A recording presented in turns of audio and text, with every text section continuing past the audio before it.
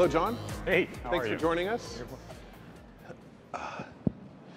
So we've got 20 minutes, and my button's not done. And I think where I'd like to spend most of the time is getting your opinion on the new Yahoo logo. I think it's got the wrong color. I think if they'd pick maybe green. Yeah. And what about the font? Do you think it's the wrong font? I'm not qualified to comment. No. So I'm just kidding. I'd like to talk about a few other things as well. What kind of big problems are you working on right now? What are you trying to solve, both near-term and long-term? So I think the largest new opportunities in technology are in really three areas. The first is healthcare. This is the largest, second most screwed up part of the American economy. Right. $2.6 trillion in our country alone. And everybody agrees about 30% of it is wasted. Yep. And that's because we're paying, insurance companies are telling doctors what to do, and they're paying the doctors per procedure. And if instead of paying what's called fee for service, we put the doctors in charge and paid them for value, I think we could transform that part of the economy. And technology has a lot to do with it. You know, just 4 or 5 years ago, there was more technology in the average Safeway store than in a physician's office, because none of the medical records were in the cloud. Yeah. And now over half of physicians are using medical record system and moving up the cloud. So that's number one. Number two. Could I just interrupt? Oh, yeah. Does Obamacare, we can come back to it if you like, but does Obamacare help or hurt that situation? Helps enormously. Okay, all right, and we can come back to it if you want. Yeah. Second is education. Education costs too much, and it's not available to enough people. And a lot of technology executives and entrepreneurs have been working in this field for a long time. Remember when Bill Gates said he was going to put a computer in every library? And basically, we haven't made much progress until, honestly, well, we have computers in every library now. Yeah, but that didn't solve the problem. We don't see educational achievement improving. Yep. And technology hasn't been at the heart of this. I mean, at the heart of it is, I think, changing the way we teach and empowering teachers, getting better people into that profession. So you see two examples now of things that are getting scale very rapidly. One is Khan Academy for elementary students, and the other is the kind of Coursera, Udacity, MOOCs, massively online open curricula. Third area. Wait, can I jump in? Yeah. I saw yesterday, it's not something I follow, but it's something like $1 trillion in student debt now. Mm-hmm. I don't know if that's right, but it was. I thought it was. Do you actually think that talented young people should consider not going to college at this point because of that, or do you think that they should still go to college if they have the opportunity to? I think they should go to college if they have the opportunity to. Okay. You think college should be cheaper? Yes. Yeah. Okay. Third area, which we take for granted, is continuing to push forward Moore's Law. I think Moore's Law is going to run out of steam here in the next 4 to 6 years. And we've just assumed, we've all benefited from Moore's Law doubling every 2 years. That's 40% improvement per year.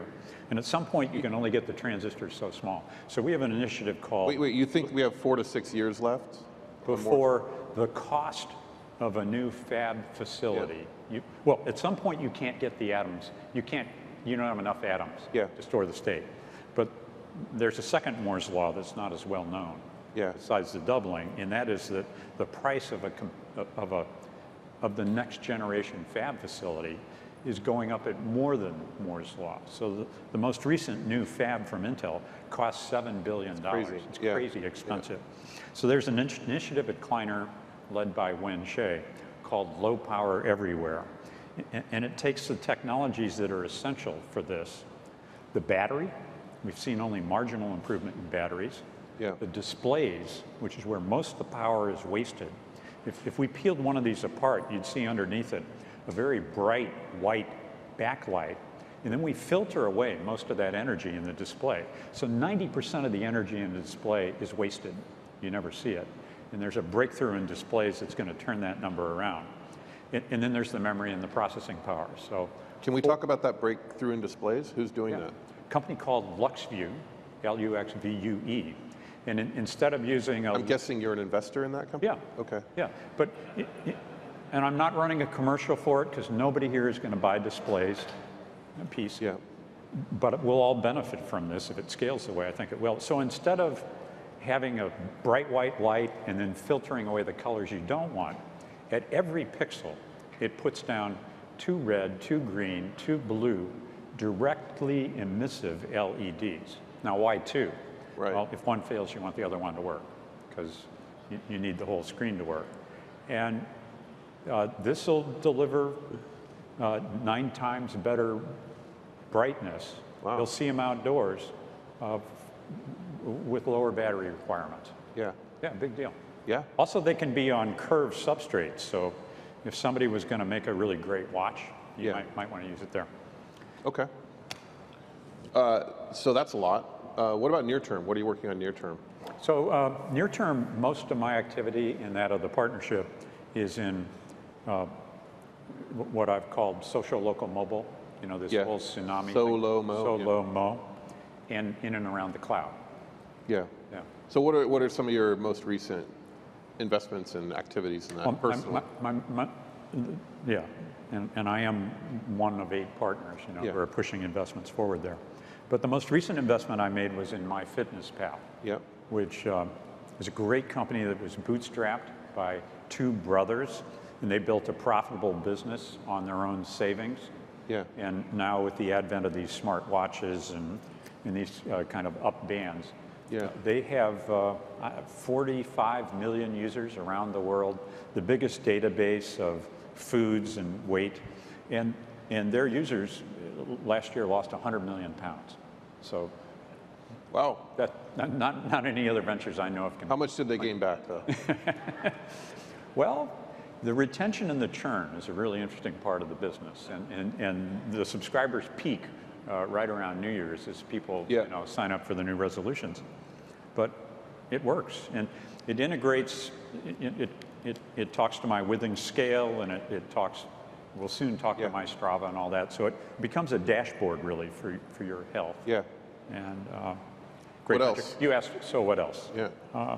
Right before that, I joined the board of Zynga, and I'm really impressed with Don Mantrick. It's a public company, so I can't say very much about what's going on there. Is he the right guy to sort of counter Mark Pincus, or?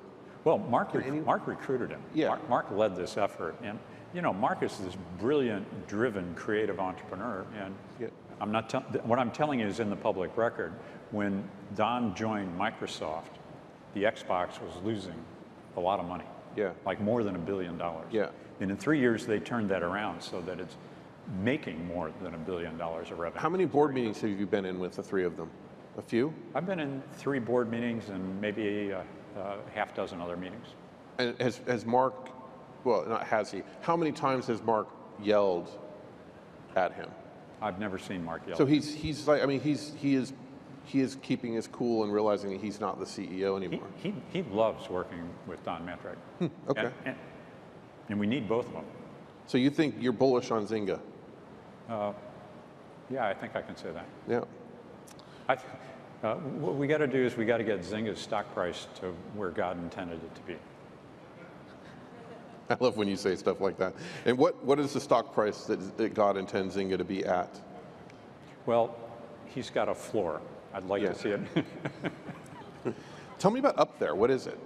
So Up There is a stealth new cloud company whose leaders include Jean-Bertrand Serlet, who did all the Mac OS works for Steve Jobs. Yeah.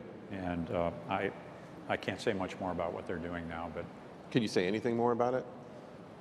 it's an awesome team, and they're completely rethinking a fundamental capability of the cloud to optimize it for mobile. Okay, and that's what God wants them to be doing? I haven't checked in with God on that one. Flipboard, you were on a Flipboard board meeting, I think, when I walked up to you this morning. Driving up here. And that's doing well. Really well. They've got like 85 million users right now, over 1 million people creating their own magazines. Almost 3 million magazines have been created. As you know, TechCrunch has a Flipboard magazine at the end of every day. You put video in there, you can images, anything from the web. So the way I think of Flipboard, this is coming across as a commercial, but let me say this. If you do not have Flipboard on your smartphone, If you do not have it on your iPad, you really should put it on there. It's just a beautiful example of how to do user interface and design well. But the way they think of it is the web is huge and on average uninteresting. Yeah. And so what Flipboard is it's the curated web. And Yeah. It's curated by a combination. Well, let's just ask, how many people in here use Flipboard already? I mean, I bet it's, you know, how many people have at least tried it? I think this audience, well. How many have it on your smartphone? How many people are paying no attention whatsoever? All right. So it's the curated web because it relies on both algorithms, their own editors, but most importantly, their users to put together the really great stuff. Yeah, I mean, you're literally preaching to the choir, I think, at least for me. But so the digital stuff, I mean, all of these are digital companies, the last few. So how much of your time is spent on near-term digital opportunities, and how much is spent on longer-term issues with what do we talk about? With, education, healthcare, energy, and stuff like that. I haven't really thought of that. The majority of my time is on digital, but that includes near term and longer term. Yeah. And the second largest commitment of my time is around really disruptive energy innovation. Yeah. And the science is what's making that so appealing. If you get it to work right, the markets are enormous. When you talk about energy, you're talking about creation, transportation, or storage, or all three? All three. All three in particular. And where are the biggest opportunities over the next decade, do you think? I think the single most disruptive thing that could be done, the game changer, would be to, instead of have batteries improve 1 or 2% per year, would be to triple, a 300% improvement in batteries. Yeah. And yeah, we've got a venture working on that. So if you can get, all batteries cost whatever they weigh. That's the first rule, because they're all made of basically common stuff. So if you can find a way to double or triple the energy density of a battery, what happens? You need less stuff to make the same energy. It weighs a lot less, so if you're putting it in the car, you got to haul less of it around. And you know, my dream is we can make electric vehicles as cheap or cheaper than internal combustion. Do you see any opportunities here to really do this? Because we've been talking about battery capacity for 30 years, so, or at least 20, with the first laptops. So is this time, is it going to be for real? I see a team that's done it in the lab. Now between the lab and volume production is what we'll see. In your lab, like you have people working on my lab, but their lab. Okay. Yeah. Have you taken? I don't have a battery lab at home. Have you? You know what? I wouldn't be surprised if it's like right next to the bowling alley. But what? How have you invested in this company? Yes. Wow. Okay. Mary, I'm getting a question from the audience. Oh, what is the company called? It's Stealth. Stealth. Yeah, that's a good name. Yeah. Right. Yeah. Who owns stealth.com? Probably you. So Mary Meeker's USA Inc. comes out periodically, and it's just so depressing. It talks about how we're we're basically bankrupt as a nation. What's going on with that? I mean, are we going to make it? Because there's a lot of debt. I'm very optimistic about America. That we're going to make it as a country? We're going to make it. Yeah, how? What do we need to focus on? Mary's report, if you guys haven't seen it, it's online at kpcb.com. Just at the time she joined us, which I think was only a couple years ago, she had started a project at Morgan Stanley. And like two of them now for you. Yeah. But the idea was, let's look at the U.S. government as if it was a business. Yeah. So we'll build a balance sheet with assets and liabilities. We'll look at government services as if they're product lines. Yeah. What are we spending on healthcare? What does it cost? And so forth. And just to cut to the chase, her conclusion was, we're bankrupt. That's assuming you give no value to national parks and Mount Rushmore. Right. Which, of course, really are very valuable. Right. But the other interesting conclusion is, no matter how much you cut expenditures or you raise taxes, you're not going to get there unless we get the economy to grow. So growing the economy and growing it faster is a way bigger thing than raising taxes or cutting expenses. And then that goes to the question, how do you make an economy grow? How do you generate jobs? Yeah. How do you improve? And you're working on that. Well, the entrepreneurs I back, we back are doing it. Right. That's our job. The companies we've backed have generated, I think, around 350,000 jobs in the period of time we've been investing, and that's good. What's going on at Kleiner in general? What's sort of the state of the union of Kleiner? Right now? So we're super busy, super aggressive. I think in the last 2 years we've made 50 or so digital investments, 30 in consumer, 20 in enterprise. Security, no surprise, is a really hot area, and my partner Ted Schlein, I think, is the leading security investor. He'll tell you, well, he was on a panel yesterday, but the whole security paradigm is moving away from signature tracking of viruses after they're in your machine to towards defending yourself from the government. Well, no. This is irrespective of where security threat comes from. I think focused primarily on data security. Yeah, from the government. Yeah, but I want to go back to Kleiner. So we got. You're not biting on that segue at all, are you? So go ahead. Particularly the segue part. So the stuff going on is we got a very active investing effort around the connected home. Yeah. And I think the second screen in the home is very much up for grabs. Bing Gordon is backing a team that I think is going to reinvent second screen for television. What company is that? Stealth? No, its name is Network, N3TWORK. It's guys who founded NG Moko. Yeah. Chi-Hua Chen has sponsored an investment in dealing with college debt, of all things. Yeah. And Randy's working on a project for personal mobile financial services. Yeah. We made a major new investment in digital health and electronic medical records that I hope we can announce soon. So a lot of stuff going on. A lot's going on. Trey Vasala sponsored an investment, Dropcam.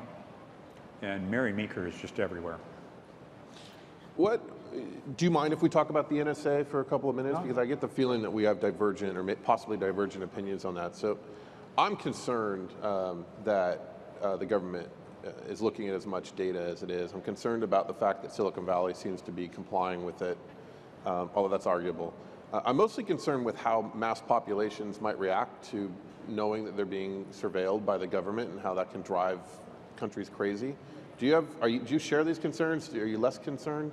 Well, I'm concerned about this. This is a top issue, and it's being highly debated. You know, my perspective on this, Michael, is that today's September 11th. Yeah. You know, and I like to think of myself as a sort of patriotic, red-blooded American who believes in technology executives, all citizens being involved in our government. And I think this is being debated.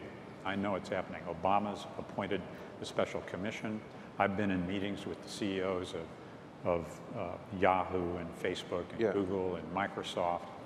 I'm a member of this TechNet organization, which before this news broke was advocating that we revise and update the electronic privacy laws that are in the country. Yeah. And it's a serious and really important issue.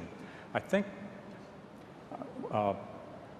with the appropriate safeguards, now I'm speaking as a person or a citizen, I'm comfortable with people knowing the to and from of my phone calls. Yeah. I'm comfortable with people knowing, with the appropriate safeguards, where my email has been sent or not. Yep. I believe ever since I started using a credit card, my privacy is in the hands of someone else.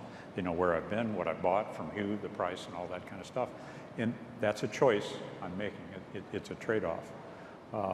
I think we've got to have an independent and rigorous judicial oversight of the executive authority. I think left unchecked, the bureaucrats and the executive authorities will certainly go too far. And I think it was stunning this week to see Google and Microsoft, who hardly ever agree on everything, be joined by Yahoo and Amazon, I think was in that mix, to sue that court. Facebook, yeah. Facebook is in that mix, sorry, not Amazon. To sue the federal government to insist on more disclosure of what's going on here. Well, they're petitioning the FISA court. I mean, I think it's in the form of a suit that's brought before that court. I mean, the way I see it in a very simplified way, and it's easy for me to do this, is our government creates enemies through our foreign policy. We then have the NSA to protect us from these created enemies. And we end up in a situation that's far worse than if we just sort of chilled out a little bit like Switzerland does. And why not just abolish the NSA? I assume that you'd be in favor of that, right? No, I'm not in favor of abolishing the NSA. But I also don't agree with the premise that the government creates enemies for our country. I think America's standing in the world Did now, Bush? I think America's standing in the world was at an all-time low during the Bush administration. And I think with the election of Obama, regardless of who I supported, the data will show that America's standing in the world stepped up. All right, and that's good. All right, I appreciate your outlook on this. And thank you for your time. Thank you. All right, John. Yeah.